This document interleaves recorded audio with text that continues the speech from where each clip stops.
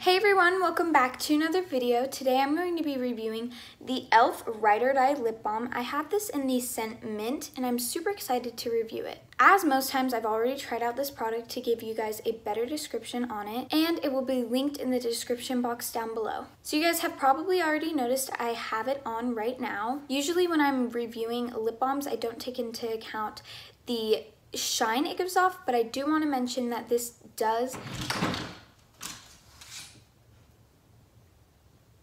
product does give off a slight shine.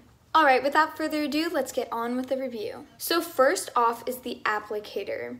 Now, if you have been on my channel for a while now, you will probably already know that I am not a fan of this. It's actually like my biggest pet peeve when it comes to lip products, how they put it in like the tube that comes out like this. It's just annoying because you have to apply it onto your finger and then your finger's like gross and has like the lip balm residue on it. I'm just not a fan. Now for the scent, it does smell minty and it's very light.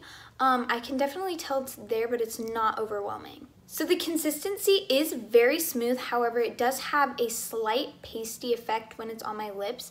It's not very noticeable, but definitely take that into account when purchasing this product. And yes, this product is long lasting. Now for the results. Keep in mind that everyone's lips are different and the results aren't going to be the exact same, but here's what happened to me when I used this product. After this product wore off, my lips didn't necessarily feel very soft, but they definitely felt healthy and healed. So I would definitely recommend using this product if you have like cracked or dry lips because it works like a miracle. Thank you guys so much for watching and I'll see you in my next video. Bye!